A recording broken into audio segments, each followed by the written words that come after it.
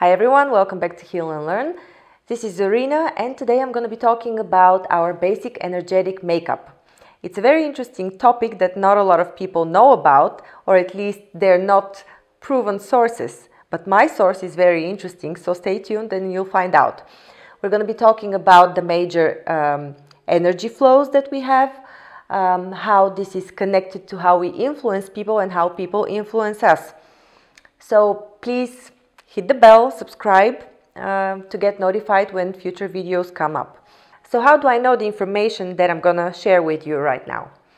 You see, most sources that you've heard of and read about that tell you about the energetic makeup of us as human beings come from a single person or from a small group of people that have received the information through channeling.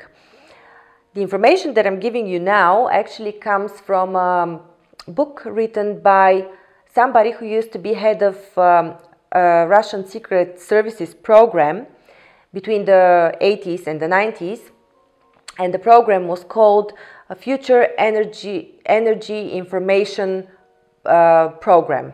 The goal of this program was to find ways and systemize the knowledge of how a human being or a group of extrasensory human beings could influence the consciousness of a person or of a group of people, and hence lead them to act in a certain way, to exhibit desired behaviors.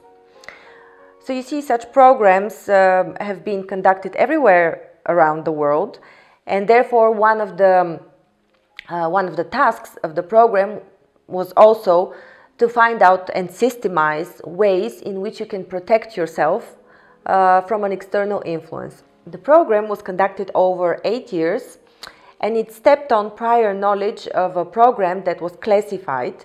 This particular program was not classified at the time and actually was released at the time of the perestroika in Russia, so there were a lot of changes going on and it didn't get the traction and the attention it was meant to. Anyhow, what I'm trying to tell you is that this is a reliable source of information. More than 500 extrasensory people were used to design and systemize this knowledge, and so it is rather reliable. So what does it tell us? Briefly, it tells us that, of course, there's energy around us, everywhere around us. The universe is made up of energy, and we are a part of it. But how do we interact? How is our energetic body built, and how do we interact with one another, with the universe, with the environment? Basically, there are two major flows that make up our energetic construct and that feed us with the energy of the universe. One of the flows comes from the universe, comes from above. It is the Kundalini energy. It has the shape of a spiral, and it goes down through our entire body, through all the main chakras, and into the earth. The other major flow comes from the earth. It flows upwards and disperses the energy of the earth to the universe. So we're basically hanging on these two main energy flows like a bead. The role of the chakras is explained in the following way. It basically takes both flows of energy and disperses them through other smaller nodes and smaller chakras around the body in a way as to form an energetic network that is very fine. It goes to the very to minute cells and it is spread from the bigger to the smaller nodes and so on. And this is how our energetic makeup is made. Whenever one of the chakras is compromised or energy is not flowing correctly, then we see health issues or life issues, such as if the heart chakra is compromised or if the root chakra is compromised, then we can see issues with relationships and so on. Basically, we often see a reflection of a compromised chakra or the energy not being spread or not flowing properly in the surrounding bodily organs. So these two flows are our major source of energy.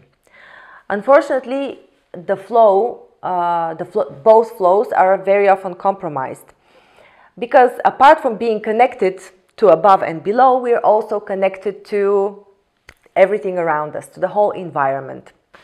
So how do we interact with one another and with the environment? We're not closed systems. There's a constant exchange both between us, the earth, the universe, but also among other people.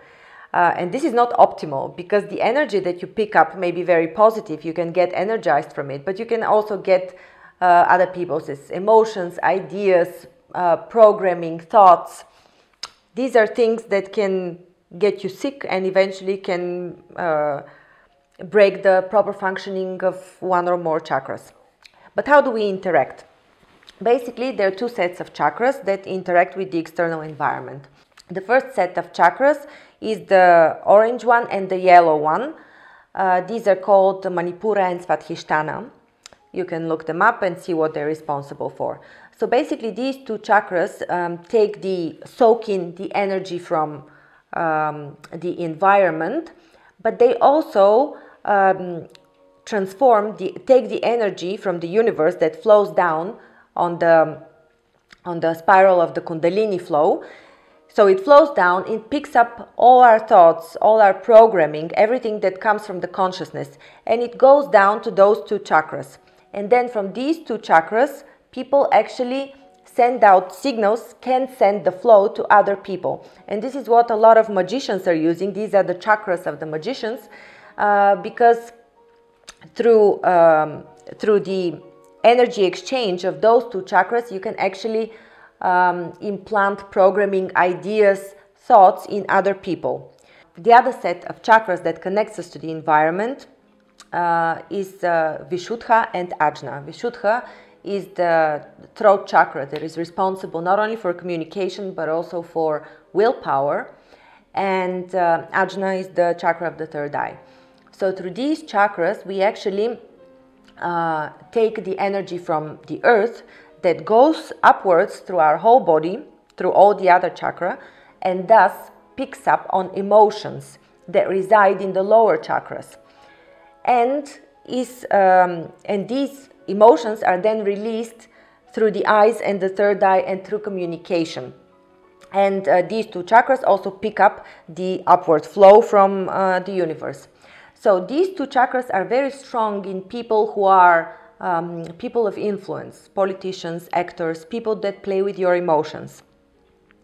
And so there is a constant cross-exchange between the upper set of chakras and the lower set of chakras of people. Basically, we send our thoughts and programming via the bottom two chakras. They're not the bottom two, but last but one bottom and the upper one.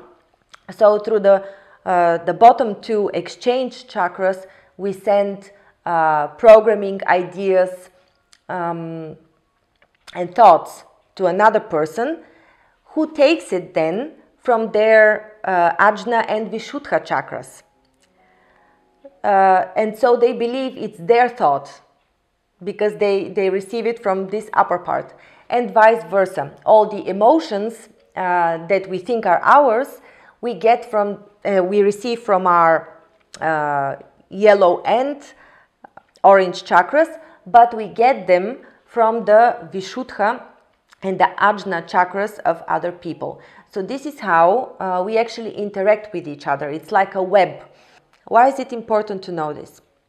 Because whenever the flows from the universe and from Earth, either of these flows is compromised, then we start picking up energy from other people in order to compensate for the lack of energy from the original sources. So naturally we pick up their thoughts, we pick up their influences. And therefore we are very easily manipulated. In order to recover your independence, your energetic independence, but also emotional and thought independence, you need to be in control of these two flows. In another video, I'm going to give you more information on that. Again, please let me know if this is interesting for you. This channel is all about holistic approaches. So we're talking about energy, about psychology, about mindset, about business, about love, about practical methods like weight loss even. So let me know what is the topic that most interests you at the moment, and please don't forget to subscribe and to hit the bell. Thank you.